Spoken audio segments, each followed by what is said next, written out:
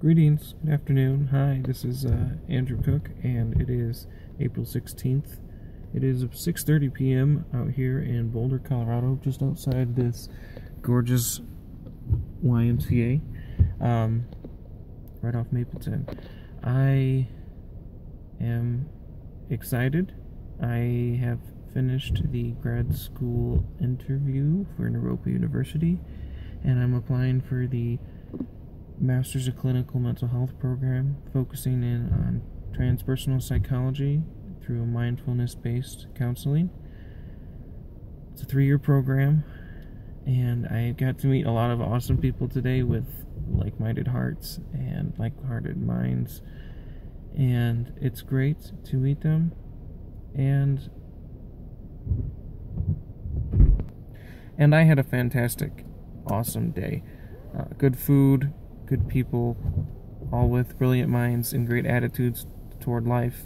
Dancers and people who were gonna go crazy in the wilderness and, just have fun with the life that they're creating for themselves. And this Boulder community seems like a really awesome opportunity.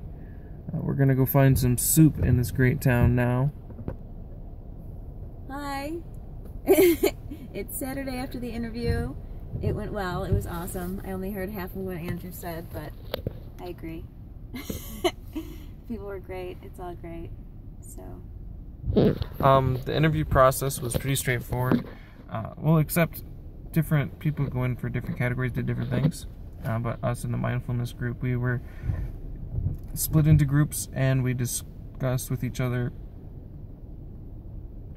what brought us to Naropa, and then we talked about a few things here and there, and then we got together in little groups and we played with little marshmallows, which were delicious, and some spaghetti noodles, and we were tasked to either create the tallest tower or the most beautiful structure or the most durable and sturdy structure, or you could go for all three.